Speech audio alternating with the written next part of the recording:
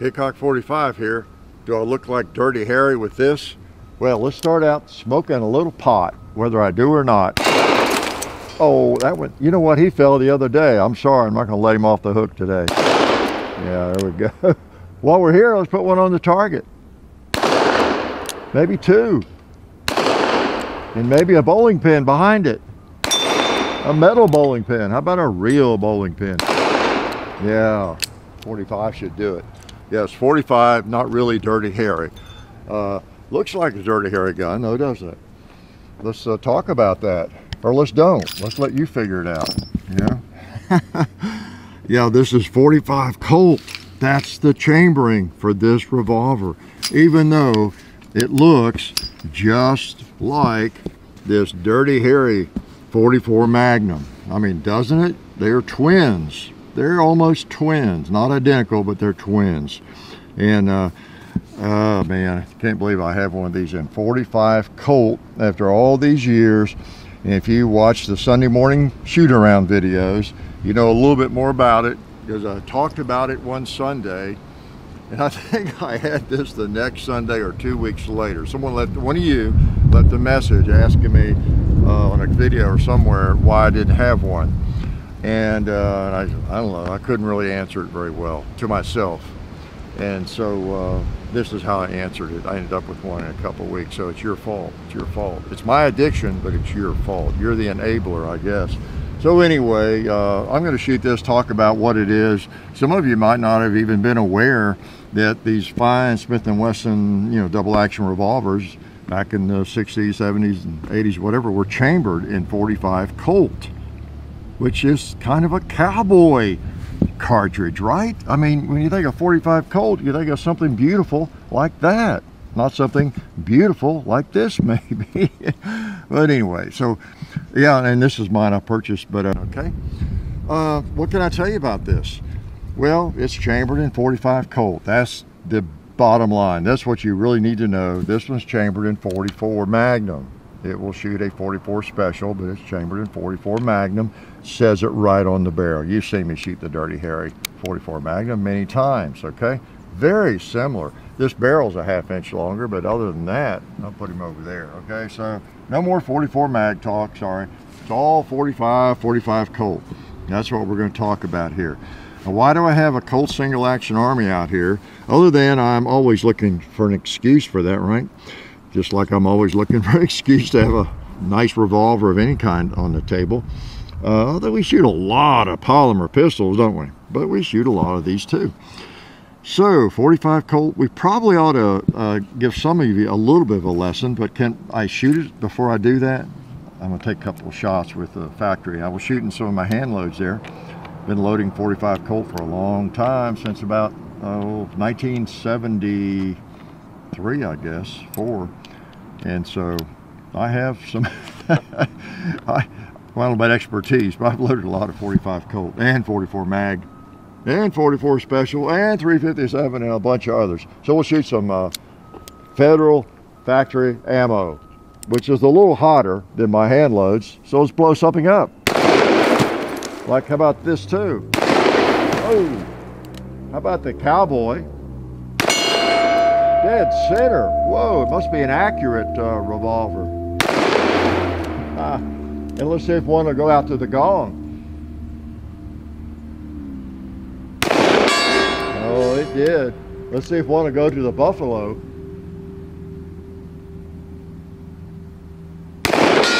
All right. Actually, no question, it will go there. What it is the question, right? Dirt, leaves, steel. So that's 6 shots. It's a 6 shooter of all things. In case you didn't know that, it's a 6 shooter. Big old cases coming out of there. I'm used to 44 cases or 357s coming out. I got a pan here for empties. So one thing I did here is I brought out, I think one of the things I want to make sure I don't forget to do is I shoot this and tell you a little bit about it. Yeah, I mean, basically it's just the same gun, N-frame Smith, chambered in 45 Colt instead of 44, or, you know, 357 Magnum, the Model 27, the Model 28s, Smiths were chambered in 357. And these big bores, you know, we had these two, the 25, model 25, and then, you know, model 29 is the difference, okay? And one of the reasons I brought this out and everything, and I want to talk a little bit about it, is again, it's one of the reasons I mentioned in the Sunday shoot around that week that I had a little bit of a mental block maybe in the 70s and the 80s against one of these in 45 Colt. I think I came close a time or two on them, but I felt like in a 45 Colt, it needed to be a good old John Wayne gun, type of gun, whether a Colt clone or a Colt or a Ruger, Vaquero, some kind of single action like this. That's just, you know, when you say and think 45 Colt, that's what comes to mind, doesn't it? A single action. It could be a Uberti or any Cimarron, any name, but you just think of a good old cowboy gun like this, you know, single action, very different. You know, works like that. You gotta pull the hammer back before you can pull the trigger and shoot it. And you all have seen, hopefully, our videos on the Colt single action and others. Okay, and that's just, you know, I mean, that's the gun. The cartridge was born, you know, 1872, 73, in this firearm, the Colt single action, for example. And so, you know, it just seemed that's where it needs to be, kind of what I was thinking. So I had kind of a mental block, I guess. And plus, it's a little bit of a why not, or why, because if I have a 44, which I had, as you know, my 8 3/8 early on in 44, and was reloading for it and all that kind of thing, I you know, I just wasn't motivated to go to 45 in a Smith and Wesson necessarily, and so I didn't. But I have made up for my negligence, okay, in recent months, and I am very happy to have one. I mean, you know, as I think I said on that Sunday video, I don't know why exactly, because other than my mental block, because I love the Smith and Wesson vintage double action revolvers like this, the big old N-frames. Obviously, I owned several model 29s back in the 70s and the 80s.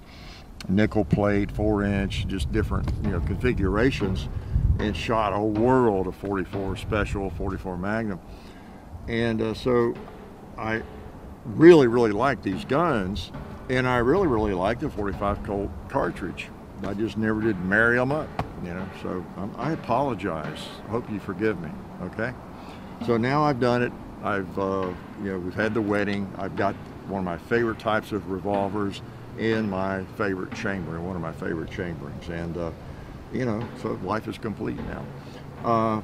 And they've been making these guns in 45 Colt through the whole century, basically, Colt or Smith and Wesson. So these big old in-frame or large frame revolvers have been around. You know, the 1917, which I have, the Smith and 45 ACP from Smith. They were more prone to make theirs in 44. You know, 44 Russian, 44 Special, and that through the early part of the 1900s. But then they chambered them in this, of course, and I guess, was it in the 50s, I think, and then the 44 Magnum and everything. So, you know, it's not like it's some kind of weird anachronism. The 45 Colt's been in, I've got, how many new service revolvers do I have? 3 or 4 chambered in 40, and they're big. They're like N-frames in 45 Colt, you know, So anyway, I got over my mental block, and now I have one. Now, one thing too I learned, I didn't know, since I never had one. Now this is a model 25.5. Can't find, yeah, it's in there. 25.5, and I was a little confused. I was looking around for these. Wait a minute, a 25.4. What chamber is that? And I'd find one that looked pretty good. I might buy that one. Yeah, it looks pretty good in the shape I want. But wait a minute, that cylinder looks like a 45 ACP. And I would get confused, and I didn't realize, believe it or not, because I had a model 2625, competed with it in 45 ACP back in the 90s, and but with these made in the 70s, 80s, whenever, they were the -5 meant it was 45 Colt. The even dash numbers indicated 45 ACP, and the odd numbers, just like in -5. Meant it's a 45 Colt, okay? Longer, you know, difference between Colt and a ACP. And so that's what they were. I didn't even realize that, okay? And it seems like the 25.5 is one of the most common. They must have made more of them during that period of time. And that's what I got. And then, and again, I wanted to educate some of you a little bit. You know, the 45 Colt, some people call it the long Colt. Why do they call it that? Don't make too much fun of people that do that. It's a little bit different from like clip versus magazine. That's pretty cut and dried. It's either a clip or it's a magazine, okay? And but with 45 long Colt, I see comments sometimes when someone uses that term, phrase, people just jumping all over them. And you know, I try to call it 45 Colt, but it's so easy to see why that came about, and why it still is, to avoid confusion back in the old days and in the new days and in the middle days, right? When the Army adopted the 45 Colt, the single action, you know, initially it was just the 45 Colt, I guess, but then Smith and Wesson came out with the 45 Schofield, and that was what, 75, and it was adopted, not in gigantic numbers, but quite a few of them by the military. So they had that, and they had the Colt Single Action Army, one chambered in 45 Schofield, one chambered in 45 Colt. Well, here's the difference. See, the Schofield, this is a Schofield round. I guess standing them up might be better, I don't know, but you see the case, look at the case. The case is shorter. See, here's a Schofield case, and that's a Schofield in the middle there. So it's a shorter cartridge. All right, so we had two firearms adopted by the military, and then that people also had, you know, civilians eventually. And with the Single Action Army, they had them pretty early on. The Schofield, I don't know, most of those early on, I guess, went to the military, but I don't know how many civilians had them early. But anyway, so you had two 45s, one longer than the other. So, and easy to confuse, right? Any problem if you confuse. The Army, in fact, there'd be some outpost, you know, in New Mexico somewhere, maybe all they have are Schofields, or half of their troops have the Schofield, and it needs the shorter cartridge. You cannot use the 45 Colt, the longer one, in that gun. They will not chamber all the way into the cylinder chambers, okay? They get a shipment of 1,000 or 20,000 rounds, it's useless. They still have no ammo. They will not chamber in their Schofield. So that kind of thing actually happened, okay? And I think that's one reason, I forget what year it was, the military finally went to just the Schofield as their cartridge, because this would work in any of them, either one, because you have a longer chamber in the 45 Colt. Just like in this one, I can shoot the Schofield in or the long. It's kind of like 44 Special, 44 Magnum, okay? You cannot chamber a 44 Magnum in a 44 Special, you know, revolver. The chamber's not long enough. So that's the kind of deal you had. And so you can understand why, and in fact, I read that the quartermasters of the day, they designated as 45 long Colt, even though Colt and, you know, the manufacturers maybe didn't, okay? That makes sense. And then still today, even, you still have the 45 Schofield around. People load for it, buy them, shoot it. That's a factory round I bought somewhere. And you have the 45 ACP, which is shorter. It's even shorter than the Schofield. And nobody's going to probably try to put that in a, you know, Schofield or a Colt Single Action, or not a big issue. But you've got 2 or 3 really popular 45 caliber handgun cartridges. And so, you know, it's just, I see on modern boxes of ammo sometimes it'll actually say 45 long Colt, 45 LC, you know, just to make it clear what that is. You know, a lot of new shooters, a lot of people not that familiar with that lecture I just gave you, and confused you even more, right? Muddied the waters even more. And so I don't begrudge them doing that. You know, more power to you. I try to call it 45 Colt. That's what it is. But so anyway, give people a break on that. And while you're giving them a break, can I shoot a couple more shots? So the 40, this is a cool gun. Some of you've had them. Tell us about it. If you've had the, you know, the Model 25, whatever the dash would be, N-45 Colt, how you like it. I know that early on, some of the early models, they had a problem with the throat size. The throat is the chamber, the bullet is at the end of the chamber, put it that way, being too large. And that's not, that doesn't enhance accuracy at all. If you're, because your chamber, it squeezes down to, you know, being tight out here towards the end. And if that's way oversized, then it really it kills your accuracy. All right, so all that has to be the right size. It's going into the barrel, all that. So, and as I understand, they corrected that around 80, 81, along in there. This one was made in 1980, and I read that the serial numbers beginning with N generally don't have an issue. I was glad to know that because I wasn't sure. And this one seems to be plenty accurate. Okay, so, but anyway, just something to think about or watch for if you're buying one.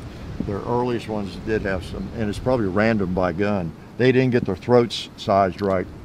Some of the Colts had the same problem. Well, let's just go over there and hit that ram. Excuse me, let's shoot at it. I am just way overconfident sometimes. Well, let's shoot at it and not kill it. All right, took 2 to get him. How about that pig on the same row?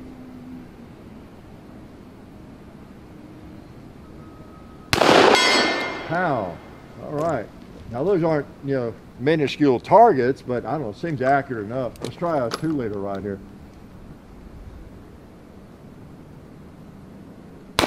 Boom. How about another one?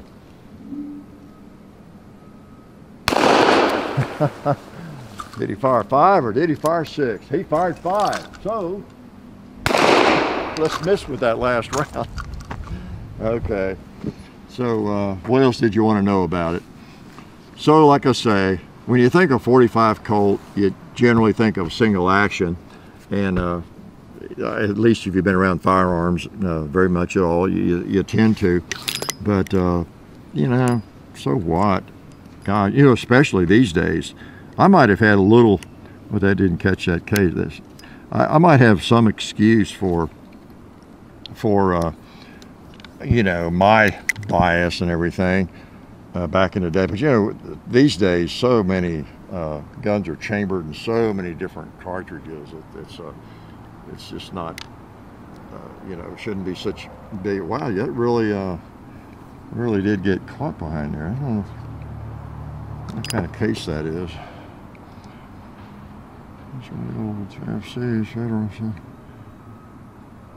It's not a star line.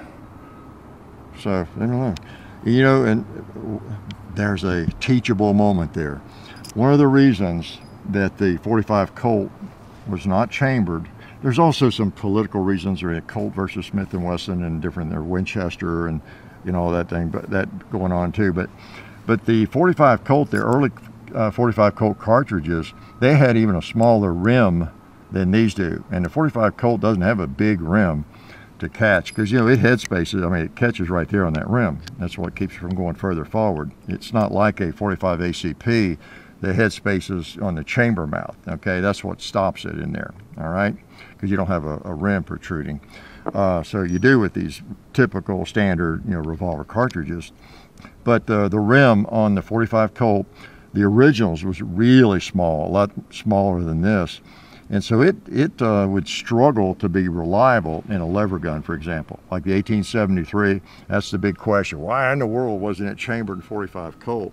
Well, that's one of the reasons. You know, it's just, you're picking up the cartridge and moving it around. Same with the Schofield type firearm. The Star extractor wasn't reliable. And if we saw what happened right there. What if I were in the middle of a gunfight? That's a problem. That's a problem, and that is one of the negatives of any revolver. That can happen. I'm not sure why it did there, but it can I don't have that problem very often, but I have that problem with the Schofield quite often, because most of those today are chambered in 45 Colt for one reason, and you got a smaller rim, as I was just saying. Even though they're chambered in 45 Colt now, most of them, they're not chambered in 45 Schofield. I don't think anybody does that, like the originals, they might. So you can fire 45 Colt in it, like why would you not, you know, chamber it for the longer cartridge. But yeah, just that's kind of illustrates why more firearms like the Schofield were not chambered in that, and the lever guns and everything. Okay, because think about it, you didn't have that Star extractor issue on the Colt. It really didn't matter. The way that case is coming out of there is you're pushing it out, you know, with that. So it's totally irrelevant, right? It's not catching on the case, it's actually going into the case and just pushing it out. Okay, so that wasn't a problem with that. Oh boy, I should charge you all for this information, but I just never get around to it. Too many invoices to send out to all of you, so it's just the way it is. So anyway, I'm happy with this, and I won't keep you all night. You may not even been familiar, many of you may be very familiar with the Dirty Harry revolvers and everything, and you know that this type of Smith and Wesson in smaller frames is chambered in 38 and 357, all those different. But you may not have been aware, many of you, that it actually was chambered, has been chambered for over 50 years in 45 Colt, the good old cowboy cartridge. Yeah, you might have been missing out, didn't even know it. So, oh, there's that one I missed. Can't let that happen again. Woo! And Mr. Cowboy got him double action. Yeah, we'll wrap up with some factory ammo. Was there anything else you wanted to know about it? I'll tell you one thing, you might be noticing that this one's pinned. It was made in 1980. Pin barrel, you can see, just like this 44. The 45s were not recessed in the cylinders. Okay, that was just the magnums. Okay, like 38 Special and 45 Colt and the Smith and Wessons, they were not recessed. I don't think any of them were. So it's not a time. At first I thought it was a time period. I do a little reminding research on that. None of these that chamber the 45 Colt were ever recessed, the chambers. Okay, you know what I'm talking about there. Here we go, another lesson. You see the kind of the rim, fits down in there like it would, and I don't have a 44 case, but it's got counterboard there, so where the head of the case is flush, with the face of the cylinder back there. Okay, so that's the way that's supposed to be, and none of them were counterboard. All right, so. And barrel length, I think they started out maybe with this chamber in the same 6.5 inch barrel. It was available 8 3/8, 4 inch, same barrel lengths by and large. And then they went to the 6 inch. Somewhere along the way, you get up upper 70s or 1980, they went to 6 inch instead of 6.5. This is a little bit older firearm. Okay, but interesting, revolver to be chambered in this old vintage cartridge that many of us really like. There's something really cool about enjoying a cartridge that has this kind of history, still being loaded. I know it's expensive and sometimes hard to find, but still being loaded and fired by so many people. 45 Colt goes back to 1873. That's a long time, folks. I remember it, but I can barely remember it. So, obviously, Federal still makes 45 Colt. They better not quit making this vintage cartridge. So let's fire these off and make y'all go home. Why don't we do a shooting tree here? Let's shoot a limb off of that thing. Yeah, let's shake that baby off. Oh, nice. And I see a bowling pin that needs to be rolled. Yeah. Let's go double action on the tombstone. Let's reserve that last round for my favorite target, Mr. Gong. Oh no, did I miss? I gotta put one more in, I'm sorry. How did I do that? I'll just put one in, I'll be confident. Okay, the Smith cylinder turns counterclockwise, so when I cock it, it should come up. All right, that's better. I must have held a little low or something there. Okay, or maybe high, or possibly it was a windage issue, one of the four. So, good old model 25.5 Smith and Wesson throws out some big bullets. 45 is actually 45 caliber. I've gone over that too with you before and did not invoice you, but a 45 is 452 or 454, thousandths and everything, whereas 44 is actually a 43 caliber. So you have a bigger bore with 45. I mean, I know you would, but most people probably think it's just one caliber bigger. It's really a couple. Okay, if that makes any sense. Probably doesn't. So hope you learned something today. You probably didn't, but glad you came out anyway. Life is good. Tired. It's a long walk from where I had to shoot that. Oh man. Oh hey, didn't see you guys there. Since you're here, I want to let you know about our friends over at Talon Grips and Ballistol. TalonGunGrips.com. Check out everything they have over there. You can get lots of different grips, the stick-on grip textures for your handguns and rifle grips, so go check them out. Also Ballistol, they're a firearms lubricant or anything else you might need lubricating. It's water soluble and non-toxic. Been using it on the compound and cleaning all of our guns. It's a cleaner and a lube for over 10 years. So Ballistol, Talon Grips, definitely check both of those companies out. And also, while you're on the internet, don't forget to go to hickok45.com. You can also find us on Facebook, Hickok45, Twitter, Hickok45, Instagram, The Real Hickok45, and also I have an Instagram page where I post behind the scenes stuff and different things like that. John, John _ HICKOK45 on Instagram. And the next thing you have to do is watch more videos.